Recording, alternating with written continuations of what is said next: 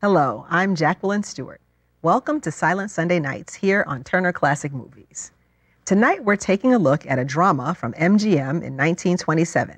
It's Captain Salvation, starring Swedish actor Lars Hansen.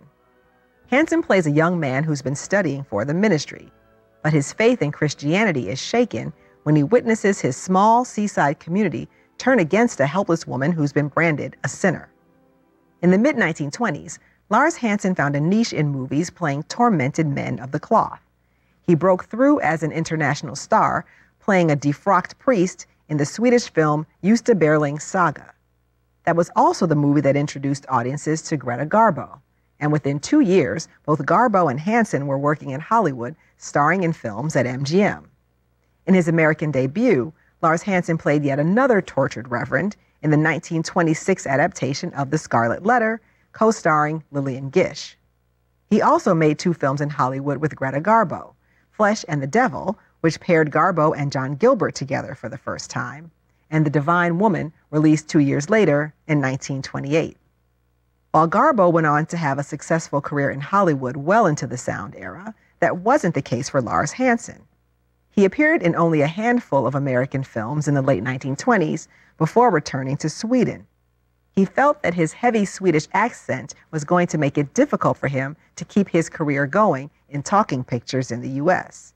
He continued to work in Swedish films into the 1940s. Here he is in 1927, also with Marceline Day, Pauline Stark, and Ernest Torrance, from director John S. Robertson, Captain Salvation.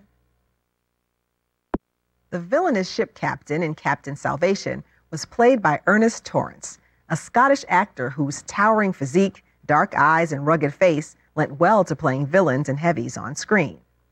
Ernest Torrance was also adept at comedy, and he gave an especially memorable performance playing Buster Keaton's father, the riverboat captain, in Keaton's 1928 comedy, Steamboat Bill Jr. Torrance's range of talents didn't end there. Early on, he had worked as a concert pianist, musical comedy star, opera singer, and character actor on Broadway. He finally made his feature film debut in 1919, following in the footsteps of his older brother, actor David Torrance. Ernest continued to work consistently in Hollywood throughout the 1920s, playing prominent roles in silent films like Peter Pan, The Hunchback of Notre Dame, and King of Kings. He also made a smooth transition to talking pictures, including playing Professor Moriarty in the 1932 version of Sherlock Holmes, and he kept working up until his death in 1933. Up next, I'm turning it over to Alicia Malone with this week's TCM Import. Be sure to join me again next week when Silent Sunday Nights returns. I'm your host, Jacqueline Stewart. Thanks for watching. Next on TCM, Where is the Friend's House? Then Taste of Cherry. And later, Goodbye, Mr. Chips. School's out on TCM today.